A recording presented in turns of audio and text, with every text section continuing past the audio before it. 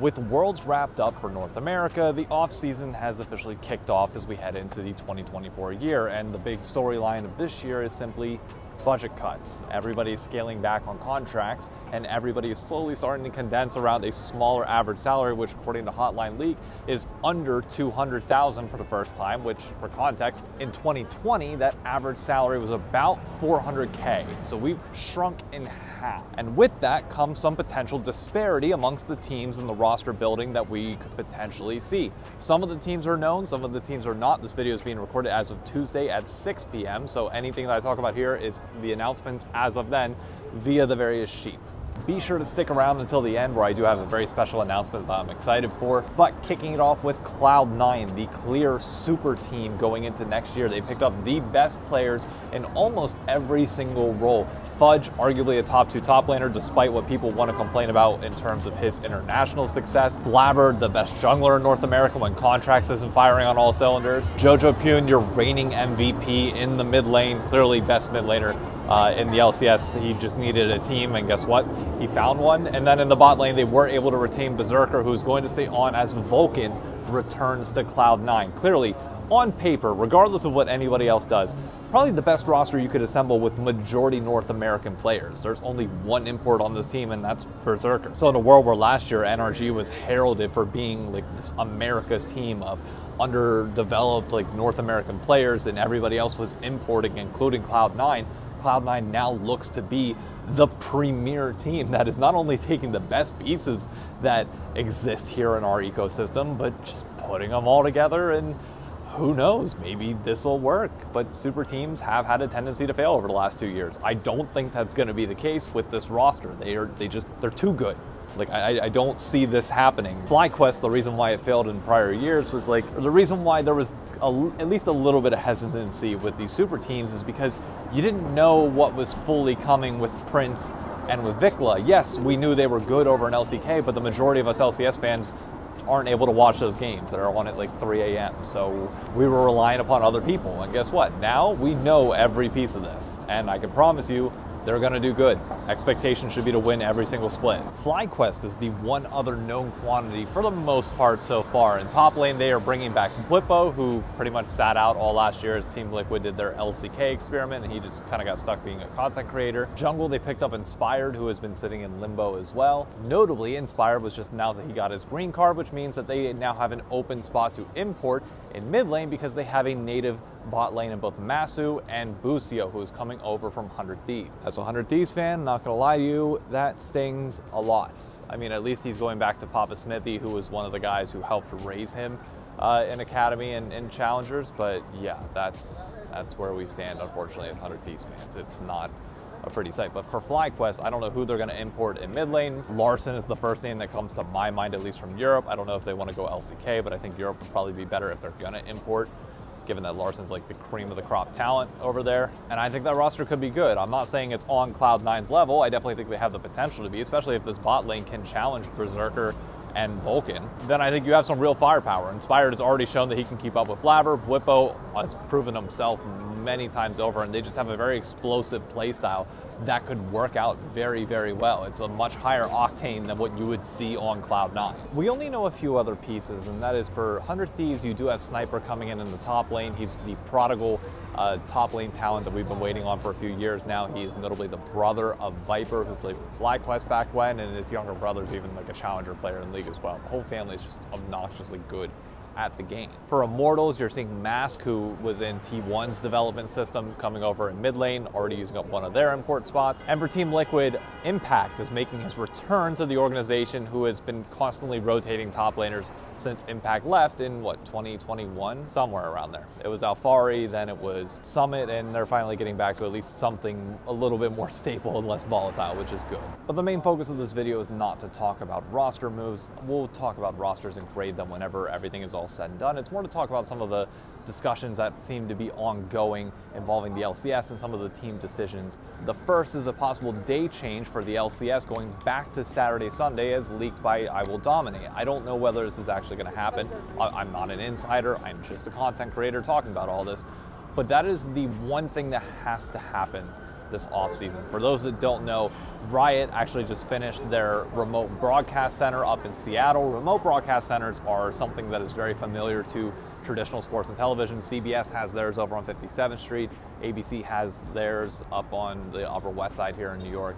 But you have these centers where all of your feed gets distributed. Basically, like, you can record from anywhere, and all of the production that would normally happen on site, at least for Riot, is now going to happen in Seattle. And you basically shove everything out there, and then they distribute it to Twitch, to YouTube, and everywhere else that it needs to go. This now frees us up. If we want to play on the weekends, we can go anywhere we want. I don't know whether that means a remote broadcast of like teams individually playing from their facilities, but say we want to rent out a location somewhere else to play, we could, just to make sure that we're back on the weekend. Because the change to weekends was one of the worst, if not the worst decision that I've ever seen in the LCS, bar none.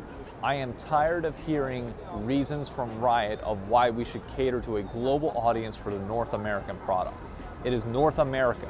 You go for the time zone that is best for us as viewers, because we are the people that are going to pay to go see your events, that are going to pay to keep this esports alive and make sure that your sponsors get recognized enough to the point where they are retained. Yet we are that audience, not Europe, not Korea, not China. So I'm praying to God this year was a good lesson to the LCS to not forget your freaking base. That also goes for teams. With the majority of the top talent already settled and where they're gonna go to teams, focus now shifts to the mid-tier and bottom tier of the LCS, where teams need to make the decision, are we going to properly develop rosters and believe in North American talent and try and bring them up, or do this stupid importing and roster construction that we've been doing and been on a cycle for years now, and I cannot stand it. I truly believe the reason why we are so down on North America as a region, or why people at least give that perception, is because we continuously pass up on the chance to believe in our own players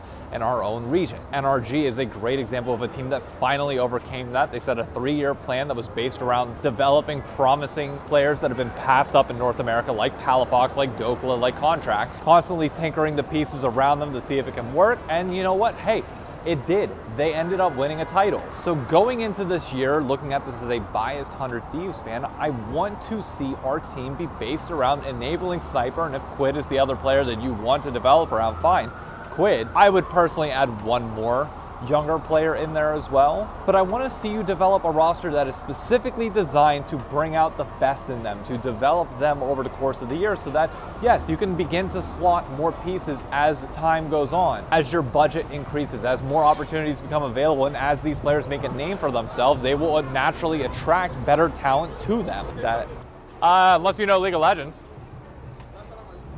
What's that? Sure, go right ahead. Yeah. If you know the game League of Legends, that's pretty much it. I'm sorry, we just making a video. No, you're fine. Go right ahead. Subscribe. No problem. Follow me on Instagram, AWGING. Follow me on Instagram, it's Adore the Explorer, and AB with no filter. I appreciate it. Have a cool guys. That's filming in New York for you, I guess. Anyways, I just want to see smart roster construction. I want to see teams actually have a 3-year-long goal in mind and not just feel like we're throwing things together for the sake of throwing things together. It's fine to be a budget team as we try and hit profitability for every team in this region, not just Cloud9, who is confirmed to be so. But you want to be budget, but able to sustain yourself towards a future point and a future goal. Otherwise, if you're somebody like EG, for example, that we don't know really what's going on, or Golden Guardians, it's just blatantly apparent that you want to sell your spot then. And in that case, I just think there should be some sort of repercussion from the org side of like, hey, you are clearly not trying. We're gonna fine you, or something. Like, there's gotta be some sort of penalty or punishment for like not giving it a competitive effort. The final bit of news is actually a little bit more of a downer, is that NRG has let go of 2 of their key staff who helped build up the NRG program to where it is right now, or it was CLG, and that is John and Myra. Both are incredibly good at their jobs and what they did, but unfortunately due to budget cuts at NRG as they try and hit profitability and sustainability going forward, they had to get the axe. Now, I saw a lot of the community freaking out about these moves because they saw it as, oh my God, these people brought you a title, they brought you everything, they built the system that allowed you to get there in the first place. And I will just say this, at least in my opinion, while it was great that NRG won their title and was able to do well at Worlds, clearly there wasn't that expectation of going that far. NRG clearly seemed like they were going to make moves in this direction the entire time. So it was a matter of ripping off the Band-Aid and when. Had they lost earlier, it wouldn't seem as big of a deal. But it is important to note that I do think the majority of the credit for this LCS title does go to the foundation that was built by CLG, by Greg Kim, and everybody else within that group. Without them setting the pillars, NRG would not have been in this position. They literally got gifted a lot of this. Now, 20% or so of that credit does go to NRG, who gave the resources that would allow them to pick up FBI and Ignore, because without them, they would not have won this title, to be very clear. But the overwhelming majority of that credit does go to NRG, and it begs the question, who is the right person to let go in this situation? In a world where you personally are general manager and you have to make cuts and save funds somewhere, where you're trying to keep your roster intact, you're trying to keep your coaches, you're trying to keep everything around you as stable as it possibly can be, who do you get rid of to try and hit that goal? And the answer is not nobody. You have to make a decision and cut somebody. And I think if you're looking at NRG's scenario and they can potentially get rid of those two roles while delegating that responsibility to others, that makes the most amount of sense. Not saying that it's a good thing that this happened, obviously, but it's just one of those that you get rid of the positional coaches that allowed the players to thrive. I don't think the players hit their peak. You reduce the salaries of the players so much, I don't think you were able to retain this roster. And I don't know what other move to make. Now, the problem is going to be what happens when you need to make changes. You are getting rid of the people that were very key and instrumental to making those changes. And that's going to be where we see the NRG systems in process. How is whatever they're designing from this point forward without John, without Myra, how is that going to be able to handle any problems that get thrown their way? As for John and Myra, I do wish them the best. I've talked to John extensively. I've talked to Myra off and on. They are great people who have obviously shown incredible work, as is evident by their now LCS title. And they will be on a team somewhere. I can promise you that. They will not get passed up. They are too good of people to not get another chance, or well, not even another chance, just to get picked up by somebody. But this does bring me into the announcement to close this all out. Andy Miller, the owner of NRG, is going to be coming on the Crossover podcast tomorrow night at 10 p.m. I've talked to Andy a few times before. He agreed to come on. All questions are open and available, and I'm gonna ask him about everything. So we're gonna be talking for a bit. I don't know how long he's gonna stay on. Paul and I will probably be live for about 2 hours, but we're gonna cover everything from him wanting to get into League of Legends, when that started, the journey to picking up a team in CLG, to winning the title, to what's the direction of the organization going forward, and his thoughts on LCS issues. It's all gonna be asked. So tomorrow at 10 p.m., I hope to see you there. Anyways, that is it for me on this video. Just a quick recap of all the news surrounding LCS. There's been so much that I don't think I can dedicate a single video to any one topic without missing some stuff. So going forward, I promise you it will be a little bit more focused than this, but there was just too much to touch on that I needed to consolidate it down, and the pit is not formally back until the beginning of the year. So for now, it's just us chatting. Hope you enjoyed the video. If you did, be sure to drop a like down below and subscribe, and I will catch you on the next one. Adios.